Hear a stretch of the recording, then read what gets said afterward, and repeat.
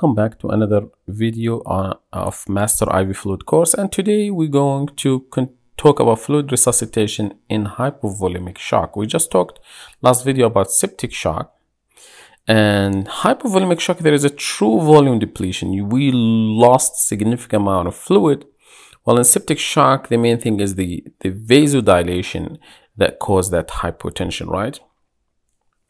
And the initial resuscitation, giving 2 to 3 liters of isotonic solution, LR or NS, apply here.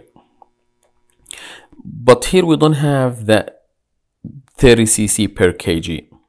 So here we give the amount based on the patient response and whether patient clinical response, right?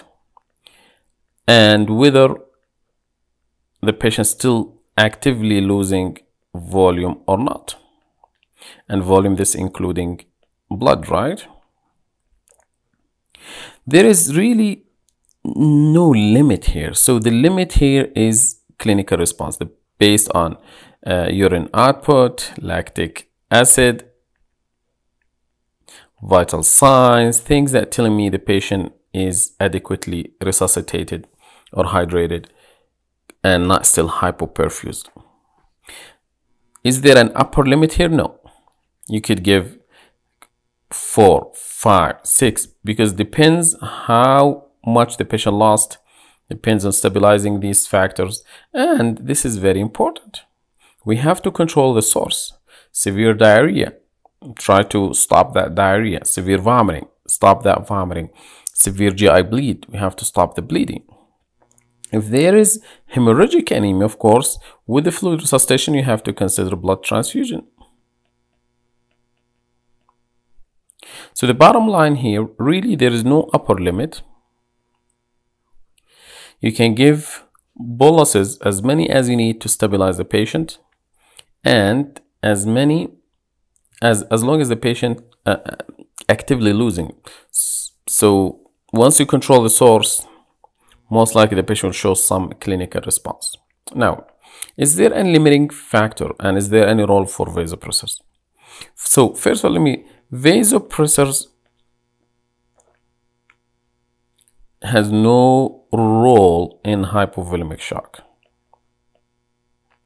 The treatment is volume.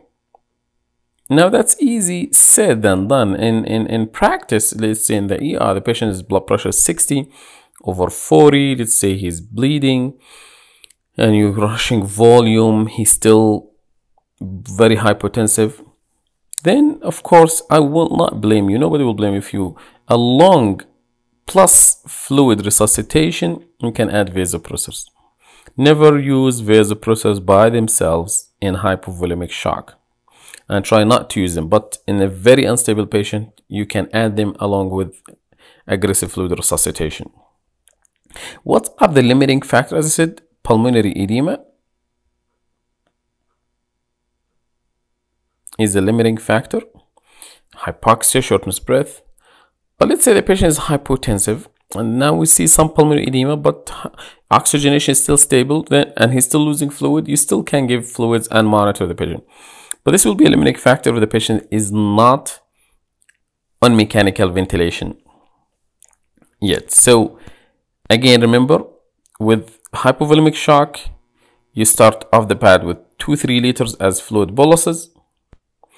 Monitor response.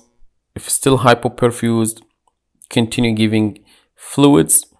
Monitor for pulmonary edema. And try to control the source, right? Stop this, if any active losses. If there is hemorrhagic anemia, you need to add blood transfusion. Okay, there is really no upper limit on the fluids.